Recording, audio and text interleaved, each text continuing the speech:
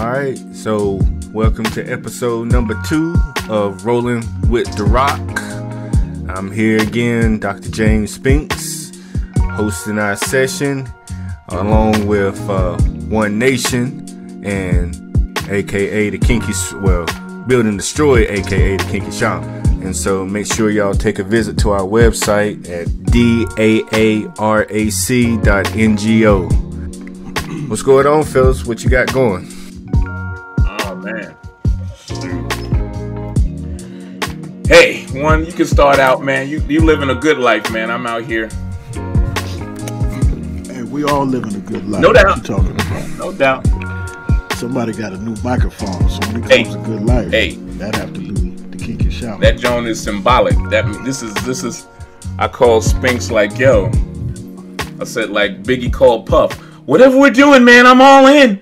You know, I've been wanting to talk about my favorite film of the genre, which is Sweetback. Sweetback's badass song. Yeah. My mother told me that she watched it when she tried to watch it when she was pregnant with me. The first 10 minutes, she got up and walked out of the motherfucker when she saw the little boy laying down with the woman. It was a whole house that he was in. Right. He was cleaning himself, and she said, "Hey, come on over here." Mm-hmm. Took his clothes off, got him to mount up and mount in. Right. And she said, "Hey, you ain't getting your picture taken." Because he right there. Right. So, and then you hear Wade in the Water. Oh.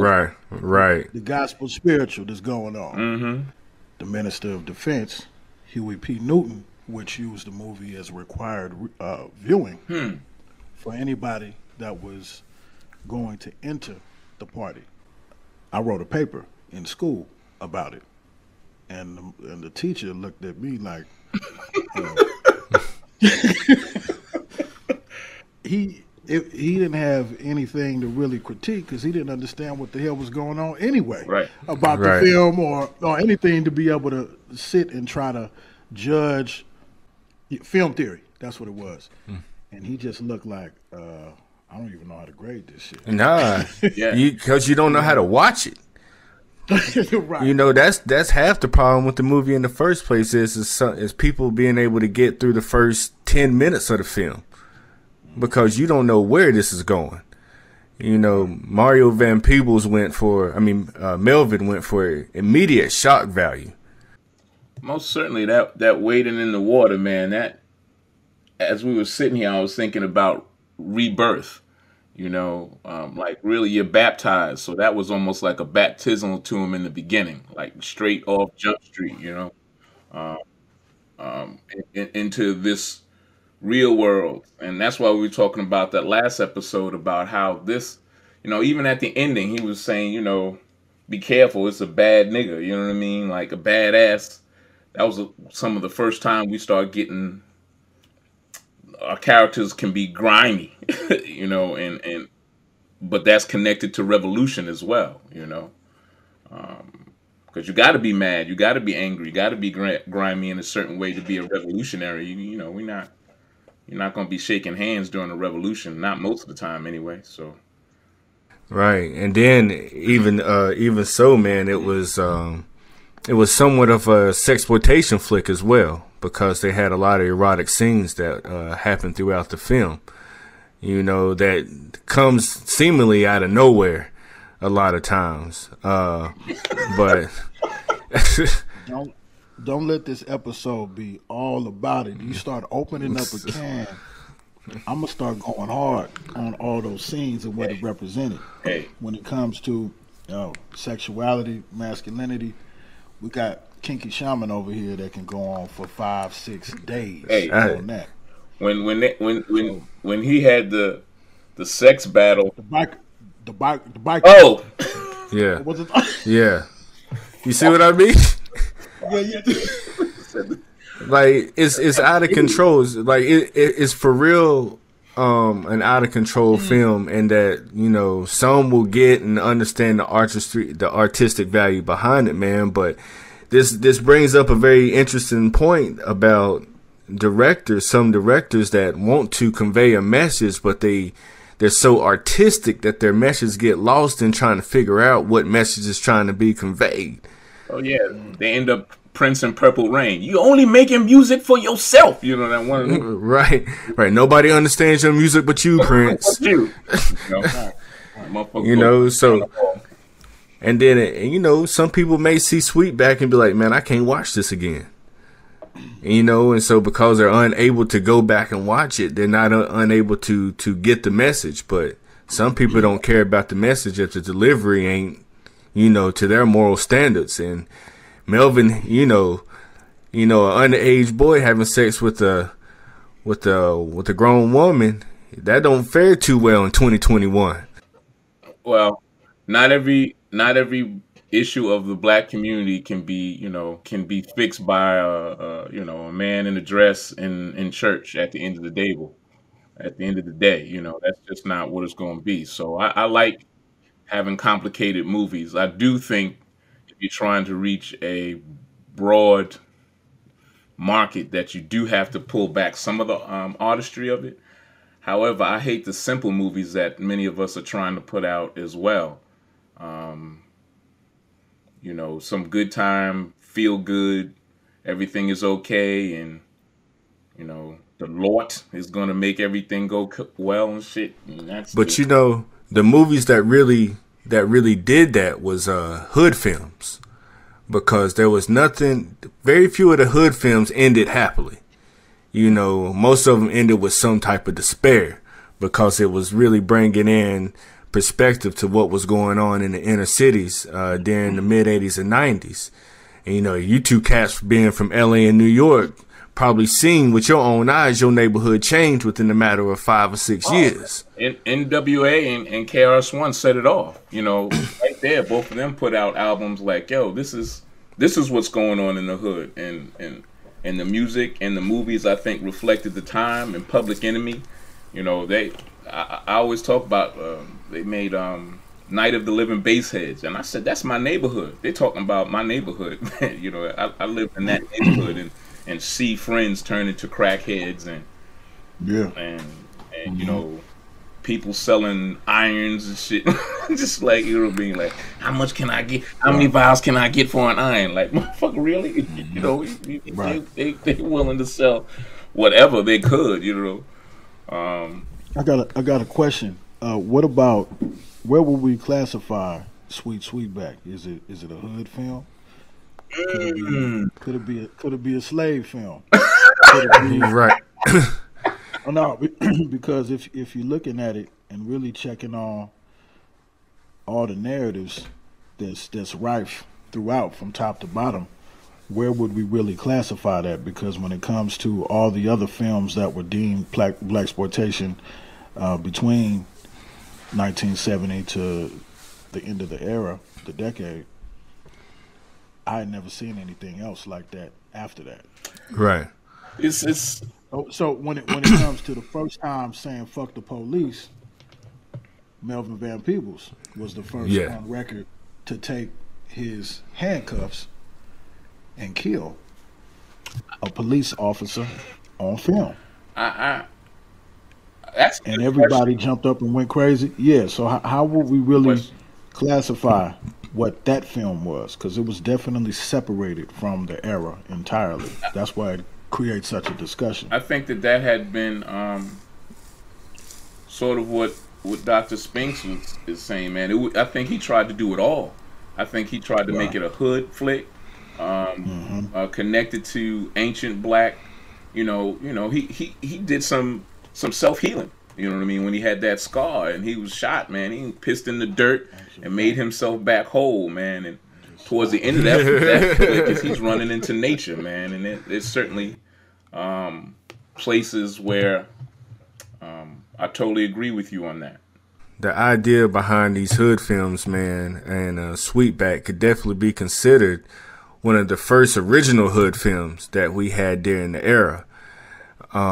which brings up a interesting point of view about how blaxploitation flicks may be the original hood films, because most of the urban flicks like Sweetback or the Black Caesars and Hell Up in Harlem, and even arguably, and I know this may hurt some people's feelings, man, to even consider this a hood film, but even arguably Coolie High, because of the nature of Coolie High. I mean, it brought in inner city problems. It brought in kids that was going through life a particular type of way. And it's not like it ended in a positive note, man. That's one of the most tragic films, good films that we have in our genre, you know? So I know some may not want to consider it a hood film, but it was taking place in the inner city, and it talked about problems that existed amongst people. And as Spinks was backing up, man, you know, certainly a hood film. I mean, certainly a hood film. Because this is where the environment starts connecting to the personality of the people. Like, we actually started to bring that out through the film, and I think in other places as well. It's like part of the reason of who I am is where I'm from. And I certainly think that that's true.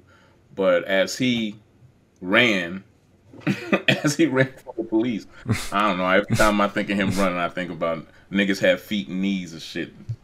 So I find that amusing for some reason. But anyway, so as he's running, he goes through different levels, and I don't even know if it's like Dante's hell, man. But he's going through different circles of what this experience was, man. He ran for a long time, but it's a hood film. It's certainly a hood film. You know, you see the corner store, storefront preacher, you know, that was in the hood. You know, you see pool halls, you see gambling spots. A question that I have for you, Juan, man, is that these movies left an impression on a generation, but they didn't, you know, not without some type of controversy. In your opinion of hood films, did these movies have a negative or positive influence on the black community, especially the youth? And do they age well over time? Is this something that we can still, you know, I can show my daughter, or you can show your youngins today and get them to understand the context of these films? What other film could I think of that? Juice. What's this? Juice. And you know, Juice. To even point South Central, Bobby Johnson, South Central.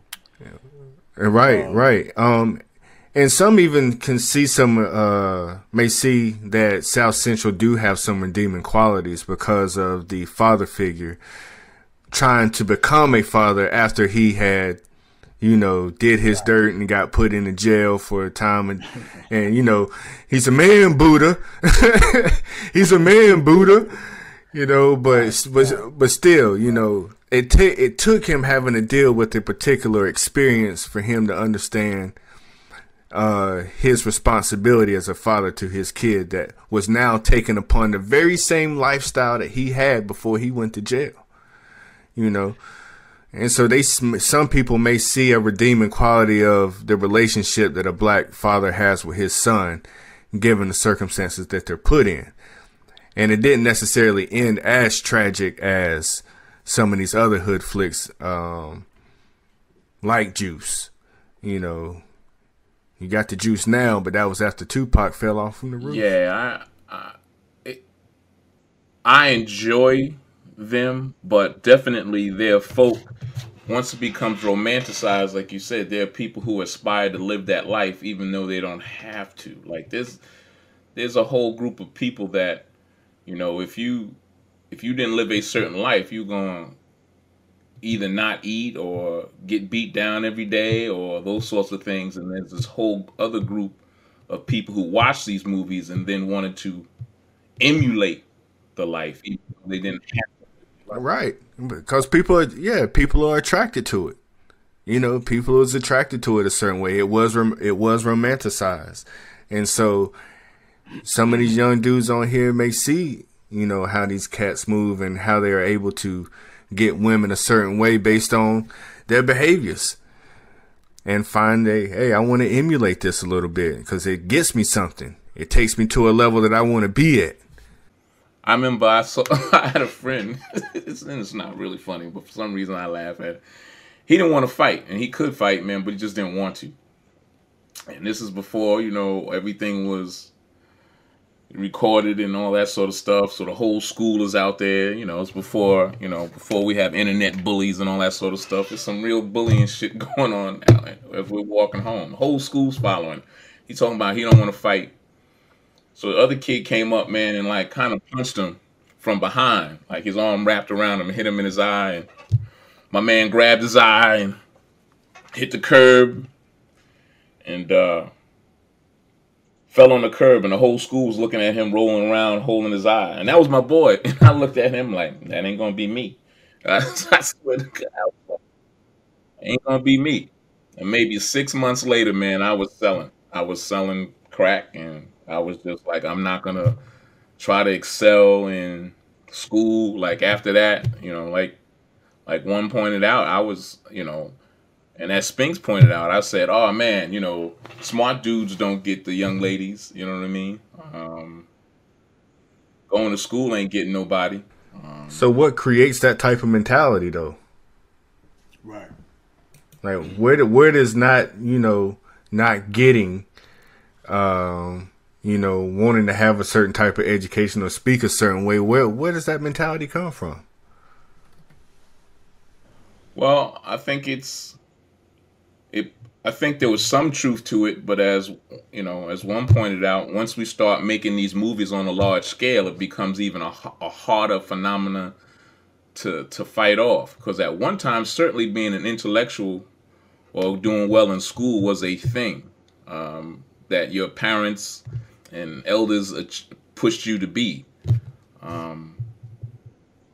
But then as that went along, I guess, we got upset and it became emulating white folk as opposed to something that you did for yourself. I don't know if, just being a badass became much more attractive. And I think there's a couple of things that go on, sort of like you said, in the blaxploitation beginnings of that, being a badass became more attractive, and then we just brought it to another place and then romanticized it, and certainly then it as pointed out, a form of genocide, because I know a lot of people who didn't have to do it. I didn't have to do it. I wasn't starving, but I wasn't gonna get punched in the eye out in front of everybody. Right. I actually want to read off a few comments from our Facebook page, because I did pose very similar questions to the audience, and there was some pretty good responses. And so I'm gonna read off a few of them, man. We can kind of build off of some of the things that he said. One lady named Kiara Jones said, I think of hood movies as a realistic stories that are being told. Some people can relate and some can't. While entertaining, there is trauma and lessons in every one of them. People probably never thought of any of these movies be considered classics one day, yet we are here. Another guy named Donald Lindsay said, some of these films are good, and sadly it's also a way for races other than black people to view us through a keyhole in the comfort and safety of their homes. And some of them will stereotype us through the negative portrayal in some of these films. But other than that, Furious Styles was a damn good father, like James Evans. I've been told that South Central and Fresh were some of the best hood films out of all. I've heard that Matty Rich cast did not get paid for Straight Outta Brooklyn, and before the 90s hood films, there was Young Blood, The Education of Sonny Carlson, Black Girl, and Cornbread Earl and Me. Yeah, that was a solid comment. Yeah, that was a solid comment from him. And lastly, Terrence said, I recognize that the art is reflection of life, so the emergence of these films is understandable. That being said, art often glamorizes the aspect of life it reflects and causing weaker-minded, impressionable people to embrace it, mostly for all the wrong reasons. Expression is protected by our freedoms in this country. As strongly as we embrace these freedoms, we should also embrace accountability and responsibility. Having freedom doesn't absolve your moral onus. So that whole weak of mind shit, you know, I don't know about that, but I mean, I certainly know that there are folk who follow and all that sort of stuff, but you know, if it becomes a trend, I like that quote about it being a keyhole. When I mean, like, if you look at black people through a keyhole, you miss everything to the left and right of what's right in front of you. Right. So Right.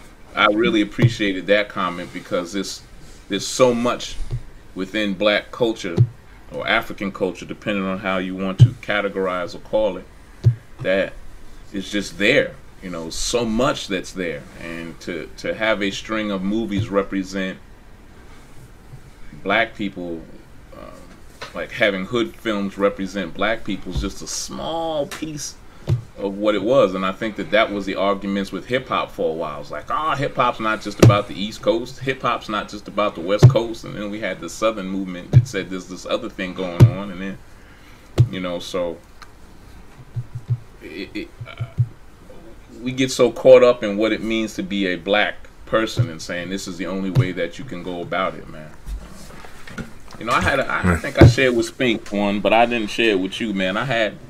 There was a young lady, that I knew from elementary school. And maybe 6 months ago, we were on a conversation, and she was like, "Oh, did you know? Isn't it strange how I realized that you like men?" And I was like men? What are you talking about? She was like, you're not gay? I'm like, no. You're not bisexual? No. Why would you say that? And she said to me, because I like clothes, because I'm willing to talk about sexuality, because I used to like dance, and because I was so intelligent and polite. Like, I was like, that should run down? And after she said it, she was like, yeah, that. Saying it out loud doesn't make any sense. But that's what the expectation is. You know, like hood films in some ways makes the expectation of this limited piece of what it means to be black and manly and you know, what sort of language we're supposed to use and not use. Right. You know. Right. Even how people resolve their problems. Yeah. You know, even how some people resolve their problems. And so, yeah, I thought those were some pretty good, some comments from that post, which, you know, generated, you know, over 400 comments, you know. So those were just 3 out of, you know, many things that was said about them. But, it, you know, it definitely brings in perspective of how these films do have such a influence on how people see us. And we can't say that we shouldn't tell these stories because people's going to take it one way. You know, that isn't the point here. But it's definitely one of those things that we should have shown, because there are some truths to this stuff. There is a group of people, a highly influential group of people that really love these motherfucking hood films. You know who that group is? What group is that there? They're called the Academy of Motion Picture Arts and Sciences. Because the greatest so-called hood films that have been nominated have all won Oscars. Training Day, right? Hood film. Denzel Washington calling Ethan Hawke a nigga. All movie. Mm-hmm. My nigga. Right. He got awarded for that over Steve Biko, over Reuben Hurricane Carter, over Malcolm X. Right. But right. He played the hilt, played that shit to the hilt as right. far as that academy is concerned. Terrence Howard. Right. Hustle and flow. Yup. He sure did. Monique. Yes, right. Now he didn't get the best actor, but 3-6 Mafia got the song of the year, which was It's Hard Out Here for a Pimp. Right. that was the song of the year. So right. you take that. You also take Monique. The mama of Precious. Precious, yeah. You got Halle Berry in another hood film, Monsters Ball. Yeah. Where P. Diddy is a convict, and the one who has the best action at the mama is Billy Bob Thornton, Sling Blade. Make me feel good, you know. So she want to be made to feel good, and she got an award for that. Throw in Cuba Gooding Jr., not as Trey in Boys in the Hood, but as the football player, Radio Jerry Maguire. Oh, Jerry. Not Snow Dogs. Not Snow Dogs. You know we love us some Cuba Gooding Jr. over here with DAARAC, right? We love us some Cuba Gooding. We love you, brother. Cuba Jr. We can get him on the show. But we talking about Jerry Maguire. Show me the money. Right. Show me the money. Right. So when it comes to hood films, there is no group of people that loves hood films more than the Academy of Motion Picture Arts and Sciences that loves to solidify that black blight. And you know what? You by you saying that, you bring up the other point about it's the same with slavery films. So absolutely, it seems like there is some type of attraction to the despair of black folks and the stories that is told. Almost seems like a conspiracy, don't it? Ah, man, I don't know. The help. Oh, hell yeah. Gone with the wind, kicked it off. Mm-hmm. So there's what else we got? Roots? Most certainly Roots, yeah. Beloved, can we keep going? Somebody stop me. Come on. Ah, man. Stop me, man. You know there's more out there, man. Harriet's gonna get something. 12 Years a Slave. Oh, Lupita Nyong'o, 12 Years a Slave. I'm telling you, man. She would tell Owidja for. So what is it about our despair, man, that's so attracting? Well, it's two things, you know. I think one, it may keep us from seeking a happy, like, you know, when I said, oh man, you know, some of us is living a good life. One was like, we all are, you know what I mean? And I think we get addicted to despair, you know what I mean? Easy. we get addicted to despair, man. You know what I mean? And we get addicted to despair. I think so. I think you know, motherfucker. You know, why ain't you getting a job? Oh, you know the man out here kicked me down. Like nigga, you know, you can put out an application. You know, right. And so we get into a point of our own despair, and become addicted to those movies. Does it keep? Oh, yeah. Go ahead. No. I'm saying, does it keep our creativity in the peephole? Hell yeah. We don't fully expand to the left and right, as you were saying. It keeps our creativity. Well, in order for us to be recognized, we have to create. You know what? I want an Oscar. So I'm going to have to create me a hood slavery film. If I could do a slavery in the hood type film, that would double my chances. Oh, hell yeah. Slavery in the hood. Yeah.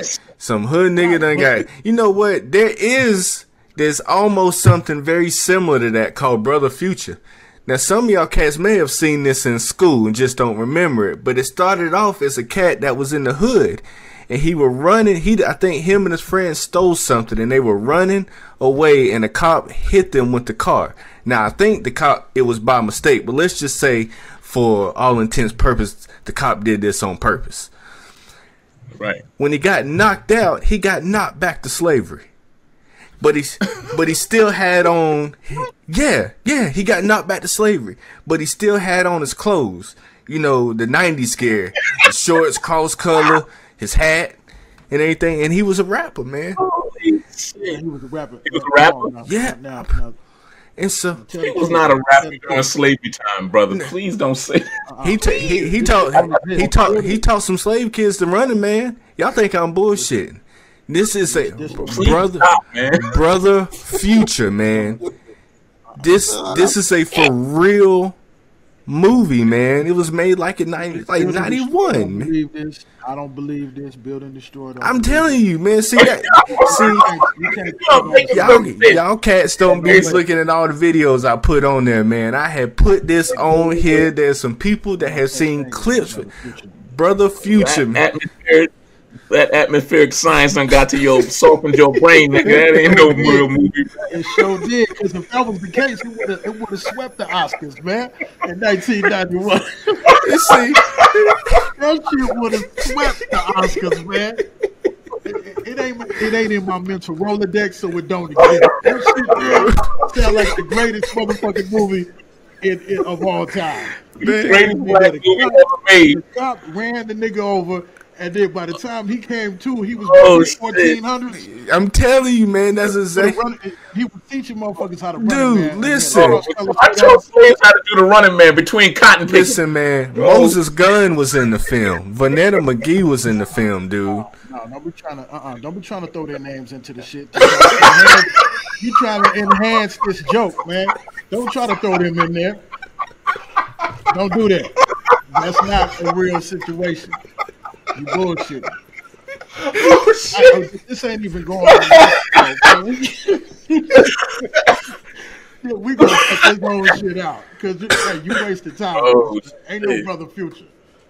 That motherfucker told him the running man queen picking cotton and shit and shit like that, man. I'm telling you, man, shit. that cat's teaching some slave kids a running man, yo. Oh man, man, and the motherfucker.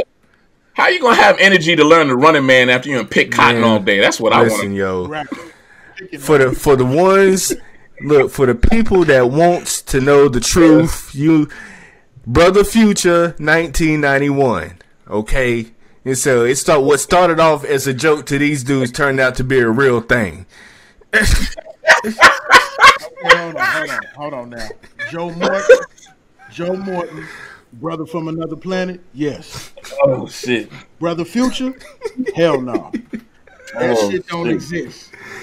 Nigga taught him to running man and not run for your freedom? That's what that was? 12 years of running man.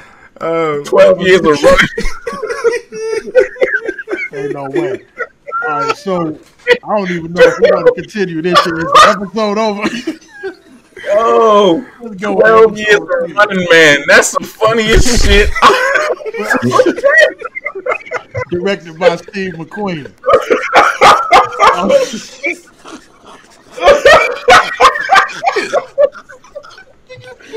Oh, shit. Oh, man. Right, I'm back. I'm sorry, I'm so happy. I'm so happy I brought that one up, man. This film actually has a fairly decent cast, man. Hey, y'all are here talking about this joke ain't real. That joke is real as hell, man. It ain't been recognized. Oh, that nigga said 12 years of running, man. Oh shit. If the Academy don't recognize it, it ain't a real. I'm fucked up, man. Snap, man. But yeah, slave films and hood films, man. Two things that the Academy gives a lot of fucks about. And, most of us nowadays are, even say that we're tired of slave films. A lot of people say that we're tired of these slave films. And they're honestly, I think in the last couple of years, it's been Harriet and Antebellum. But before then, they were produced at a higher rate. Right. In the 70s, we had Mandingo and Drum, really coming out, showing us some of the horrific natures of slavery, man, that films like Gone with the Wind had watered down quite a bit. And so, I don't know, something that, the stories that we tell as writers, directors, whether it be in literature or film, you can't tell a lot of these black stories without some type of despair and even oppression behind it. Right. Because that is the story of an oppressed group. We can't make films like, Lord of the Rings or, the never ending story, because we can't think outside of that. We don't see life in this fantasy world the way that, that the oppressors have done over the years. Right. I don't know why when you guys talk, certain images going through my head, man. But when I thought of all black people and playing in the Hobbit and shit, man, that made me smile. Oh shit! That made me smile on the inside, man. But one of my favorites is, even though it talked about oppression, was I love The Wiz. I love The Wiz, man. Oh my god, that felt like a fantasy sort of even though it's a remake of Right. of something. I love The Right. Wiz. Oh my And God, so I love when we do enter in certain fantasy films, man, we put our spin on it, but some of the ideas doesn't come, from our thinking. There was so much other things that we had to overcome. Hell, to fantasize about certain things a certain way, you got to be able to write this down. Sometimes I think generations before us are trying to protect us. I remember reading in Richard Wright's story. He was talking about he got into a rock fight with white kids, and they started it first. And when he came back and told his mother, because one of them threw, it was a dirt bomb, but a dirt bomb had a rock in it and hit him, Richard Wright. And he came back and told his mother, and his mother beat him, saying that, they had started it, but, she was trying to get him in the mindset of, during that time period, I guess the 40s, what have you, 30s and 40s, you can't do this. This will get you killed. And just think about all the practical information we give to black folk. Oh, my mom was like, yo, you get a job. My mom was like, yo, you get a job and you'll be a good black man. And one day you're going to run this household and all that type shit, man. And then, so I had dreams of being, fairly just artistic, just living off that, man. But it became a scary notion, because, at that time, if somebody said, as a white kid, oh, I want to travel, I want to do this, I want to live my life before I get into college. Not saying that their family wouldn't be upset, but it didn't sound crazy to us for white kids to have that experience. But black kid, you tell a black kid who has an opportunity to go to college, oh, I just want to find myself. You better find yourself in freshman class. You better find yourself in orientation and figure it out while you're there. Get this degree, get you a nice woman and have you some kids and get you a house. And, that shit, man. And then we get scared, I think. So the despair piece, and not thinking outside of that box, as you pointed out, I think many times, writers and actors and directors are scared to go outside of what is supposed to be black stories. And that's true. And I'll also, because, we do represent individuals that are righteous, those stories are out there and they're not being put to use too. Because Hollywood maybe not even want to put that type of attachment to some of the, ideas that black writers may have. And so they rather keep us in a box because there's still a big working machine behind us. Especially when it gets to stuff that it is released in the theaters or to a broader audience. Warner Brothers is going to have the final say so. MGM, Universal, all that, they're going to have the final say so on what gets put out there. There is the independent level, but your platform doesn't ring the same way as HBO Max does. You get your movie put on HBO Max and, you're talking much differently when it comes to how your stuff is distributed. Right. Ironically, man, I just watched a movie called Fast Colors, and I don't know the director, but her name is Julia Hart, and it was about it was sci-fi, and the people who didn't like it felt like it was racist and sexist because the main characters were black and women. It fucked me up, like. It's like racist. Like, all white men are bad, and one of the main characters was her father. She was biracial. Like the main character was biracial. All white, and I was sitting there like, wow, how narrow a focus was on this film for those people who didn't like it. and just mad because it was black and it was, and or biracial and women as the main characters. Man, it was it was wild. The only thing that they could see was that white men were portrayed as evil, but it was also the top people in this area. So, man, if we had more diversity at the top, man, when we have conspiracy movies, we could put more black and Hispanic people in it. Damn it. Right. All on the top. Right. And, it's just aspects that, we're still trying to overcome,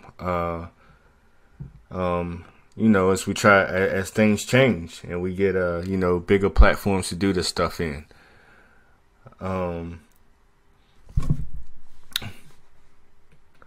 So with that being said, there are definitely other topics that I would like to, for us to hit on. And, we've definitely talked about, the hood films. We spent a great, deal talking about that. And then we kind of got into the slave films where y'all thought that a flick where a cat from the hood got knocked back into slavery don't exist. Hold on. We ain't gonna do that again. So, wait.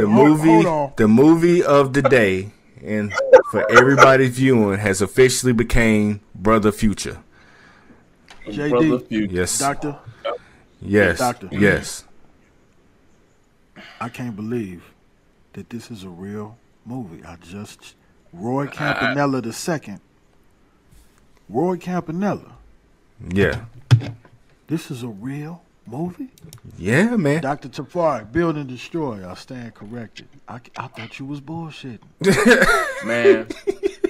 A street kid from Detroit, Michigan is hit by a car. When he awakes, he finds himself a slave in South Carolina in 1822. That's the shit, man. And had the audacity to teach these motherfuckers running. That fucked me up, 12 man. years of running back. That motherfucker was like, I was just watching Kid and Play before I got knocked out. So. I'm telling you, man, that part had me. Hola, eh. Yeah, that's it. That became the spiritual of the time. Oh my gosh, yo, it was out of control, man. But it has kicking feet together and shit. Feet don't fail me now. No. See, the subject matter here was about them feet. We started off talking about Sweetback and his feet. Now we talk about the motherfucker that's 12 years of running man. Slavery. Oh man, look at that. Thank you for bringing that cipher, closing the cipher on that, because the beginning certainly was about feet running us to freedom, and then we end up with a nigga come back to fucking slavery and teach niggas fucking to run a man. Right. So I'm working on. I want to tell y'all, brothers, I'm working on the treatment of a movie called Help in the Hood, and it's about it's about a maid that gets an opportunity in Lamert Park. And since Lamert Park has been gentrified, she gets a job. No, she gets whitewashed. What's it called? Blackballed. She gets whiteballed.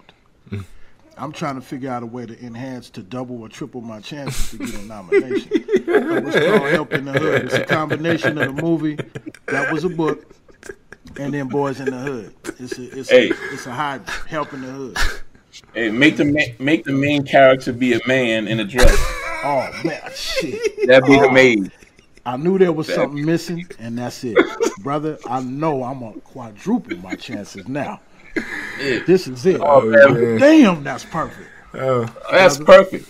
That's perfect. Yeah. Not a transgender individual. No. A man who's playing a woman. Like motherfucking Tootsie. like Tootsie. That's it. So Tootsie, Mrs. Doubtfire in the hood. In the hood. Helping the hood. Helping the hood. Oh, this is gonna be holy shit. Right, we done played ourselves because now everybody's hearing it. So motherfuckers gonna start to write the treatments. Everybody all over the world, they got a head start on us because they got their pen wet right now. Right, they're talking about I think we can really make this happen though. Mrs. Doubtfire, Tootsie in the hood. Oh, helping the hood. She got to have colloquials from her grandfather and mother that makes definitely everything know go all right. that her last name has to be Mrs. Jefferson. Some shit like that. Mrs. Washington. Mrs. Washington.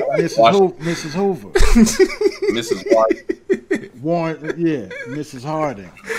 Warren G. Oh, snap, man. That is out of control. So, yeah, that is the movie that I recommend.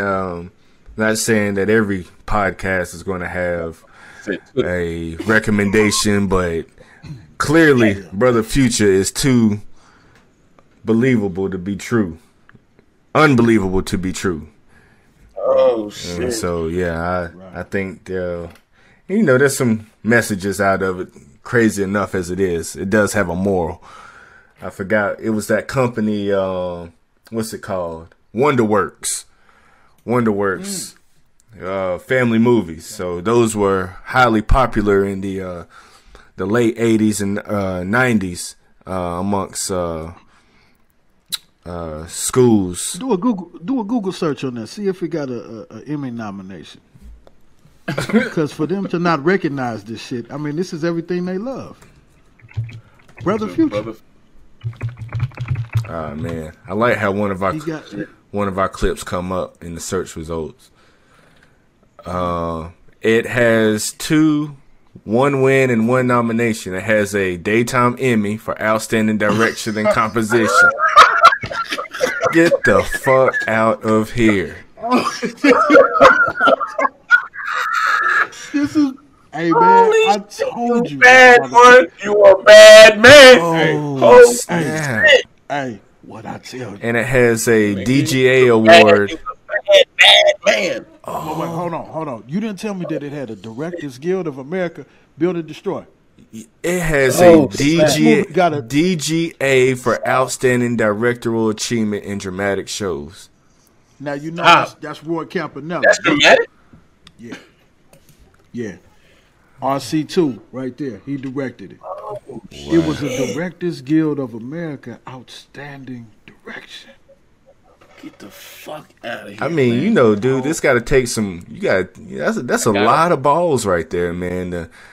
To take a hood dude into slavery and teach, and where he has a scene where he's teaching slave kids Running Man. Shit, now, man. I dare to believe it when you first told me this shit, but after now looking at IMDb and seeing the synopsis, now I also believe that he really did teach them the Running Man in the slavery era. Yo, man. The level of fuckery that's on. It's man, unforgivable. It's unforgivable. I hope everybody who watches or listens or whatever they're doing, please devote your time to at least study the synopsis of Brother Future. Right. Don't buy that motherfucker. Don't do that. Don't be like the doctor over here and buy it. Because I buy it and archive it just so I can bring it up to people and they can be like, "What the fuck is this shit?" And not only that, you would call me at 2:30 in the morning and say, "Hey man, guess what I got?" I say, "I don't have no clue what you got." What you got? I got the Blu-ray reissue of Brother Future. of Brother Future. Love it. I'm sitting here because I know you gave me a whole archive. I got to see if this is in this motherfucking collection. It's not because I discovered it after I had gave you the collection, and so and plus I had bought the DVD and found out the DVD was about 45 minutes short. So I was like, "Oh, there's 45 more minutes of this fuckery," and so I went and bought the VHS tape, and my wife went and got me a VHS player, so you can thank her for even making this a possibility, for giving you for giving y'all 45 more minutes of this. Oh man, unbelievable! It was an additional 45, and that 45 minutes, that additional 45, that's what got them the Emmy and the Directors Guild for Outstanding Direction. There's something up in there that they didn't want the rest of us to see, that the DGA saw. And the Emmy board saw, and they said, "This shit is classic. We got to freeze this." Talk about history? Man, I don't even know how you even whose idea? Come on, man. You know, this came out in 91, man. Certain, like every now and then you like to be in on certain meetings. Like I love to see the group of writers who are just like, okay, we take a boy from Detroit and he gets hit by a car and he goes back to slavery. A police car. A police car. Right. A police car. Everybody's like, He's going to go back to slavery and he's going to teach them what dance is out now. The Cabbage Patch and the Running Man. No, the Cabbage Patch would be too hard to try to mimic. We're going to just do the Running Man. That's going to symbolize freedom. Like, what the fuck are y'all talking about? What are you talking about? I wish I was in the group and like, what are you talking about, man? Are you serious? Like, I've probably been fired that day. Like, you serious right now? This is your real pitch? My ass would have been fired and I would have gone on to win an Emmy and shit. I'd have been mad like shit if I was in there. Man, that is too good, man. Like 91, I think Boys in the Hood came out in 91, man. Like, you know how much that is wild. That is wild, dude. I didn't know it got a daytime Emmy. So yeah man. But I did post it on the Facebook page, man, and it got quite a bit of responses, man. You know, some people even remember seeing it in school. So I thought, in school? Oh yeah, you know this type of stuff was shown in school.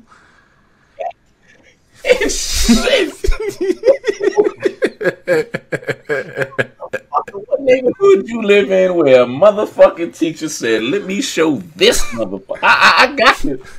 I'm so glad I was out of school by then, because if my teacher, I can't even imagine. Let me not say that, because I can't even imagine being in the headspace as a young person to be sitting there looking at that. I can't imagine it. Heck yeah. Well, shit. I can't imagine it. Well, that's what's up, fellas. I think we're gonna wrap it up on this note, man. Oh fuck. Yeah, we had a pretty good show today. Went over quite a bit of stuff, man. Talked good about hood films and some of the psychology behind it and whatnot. We'll definitely read out some more comments on our next podcast from our audience when we pose more questions for y'all to answer. And soon enough, we'll be live on camera and discuss some of the films that we haven't talked about. I know Dr. T want to really talk about The Wiz, so we're going to make sure that happens at some point. Might have a good segment for that one, right, fellas? Hey, talking about connected to despair, you can't win. That's why I'm using with this mic. And that's why you can't win. There we go. Exactly. Drink yourself some drink and some smoke yourself. Oh man, you know I'm gonna go crazy on that one. The Crows kept that motherfucker up on the. Anyway, that's next episode because I'm about to go in on Black Crows holding us down. That shit is wild. Absolutely. They could dance though. That's what's up, man. Well, until then, see y'all next episode. Well, hold on. I'm working on getting Ann Eskridge as the guest next week.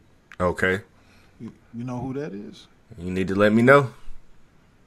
I'm gonna let you know. Dr. Kafari. I'm gonna read the biography of the sister, Miss Eskridge. Ann E. Eskridge, who's University of Detroit Mercy adjunct English professor. She's been involved with media for more than 30 years. I think she's a great guest, starting as a news reporter in Oklahoma, Buffalo, and Detroit.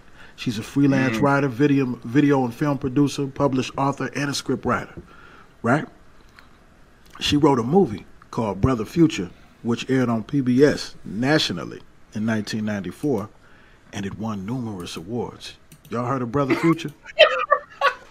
She had a children's book called The Sanctuary, published by Cobble Hill.